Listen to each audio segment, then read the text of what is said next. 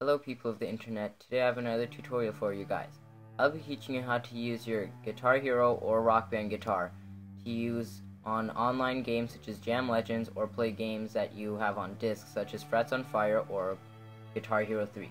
So the first thing that you want to do is open up Firefox or whatever internet browser that you use and click on the description in the box and then click on the link.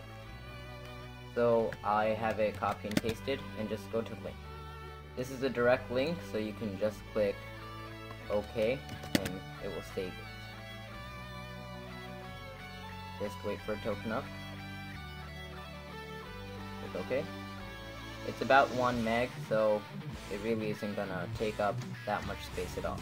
You can close out of Firefox, and the setup file should be xpatter5-3.zip, and just click extract here using WinRAR or WinZip. There should only be one program called xpatter.exe, and just click it. This program is different from other programs because it can run directly from itself, so you don't have to save it into program files or anything. Just click start. You want to save it in program locations, and you want it to associate with Windows, so it's a lot more easier to use with your guitar. So once that's done, you want to take your USB device. So I have a wireless receiver for my PS3 Rock Band guitar. Just plug it into your computer. Wait for your computer to chime, and this thing should turn yellow. Just click on the little Xbox controller and click New. A purple window should pop up something like this. So now you need to grab your guitar and turn it on from the back. And press your Xbox button, PS button, or whatever button you have. Now the first thing you want to do is go to the D-pad tab right here and click Enable. It's going to ask you to strum upwards on your guitar. Just strum up, and then you want to strum down. And then on the D-pad, which is the button stick, press left and right.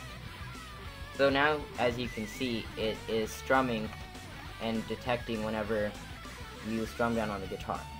Now you want it to sense your guitar. So click on the buttons and press down on green, red, yellow, blue, orange.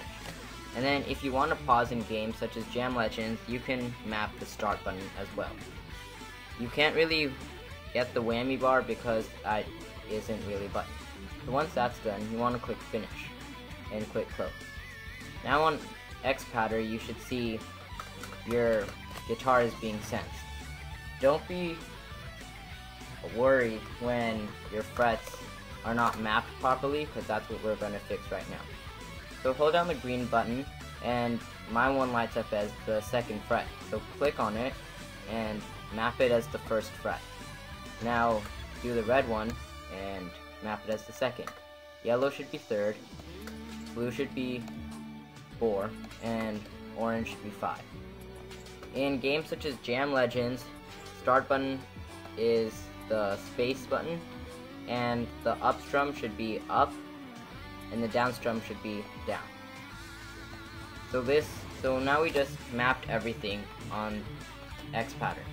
So you want to click on the joystick again and click Save As.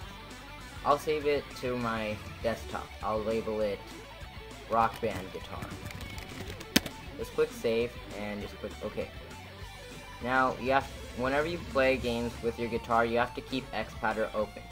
So I'm gonna show you that this works on Jam Legends. So I'll open up my internet.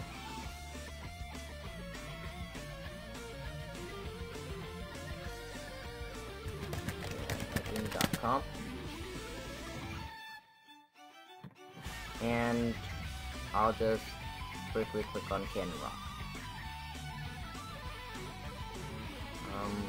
Legendary, sure. Wait for it to load up. I'm not gonna play you the full song because that's like a 5-minute song. But yeah, just make sure your guitar is on and xpatter is running and it should be ready. Click start playing. And as you can see, my buttons are being mapped and start is paused. So I hope I helped. You can rate, comment, and subscribe, and leave any comments if you're having any problems. Thanks for watching.